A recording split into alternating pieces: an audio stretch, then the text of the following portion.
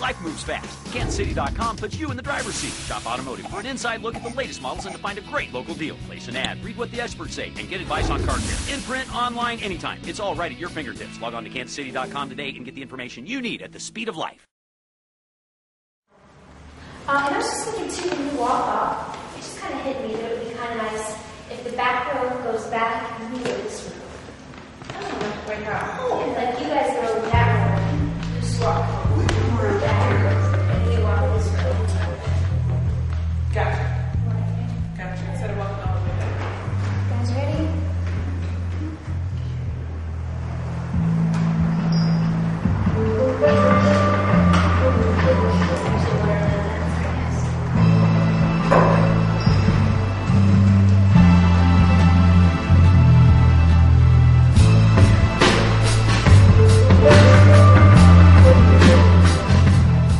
This is Robert Trussell, theater critic with the Kansas City Star.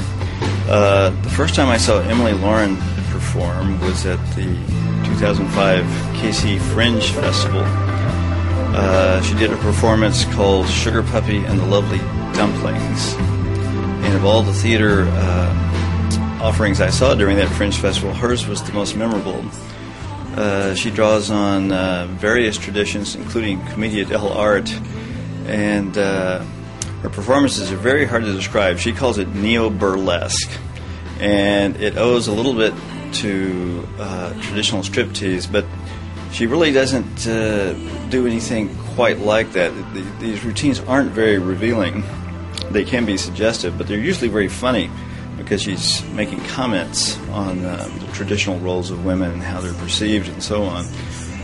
So now she's put together a recital of her students, and most of these folks, as I understand it, have not performed publicly, but they've been studying the art of neo-burlesque under her tutelage, so I'm looking forward to seeing what the results are, because I'm sure they'll be quite interesting.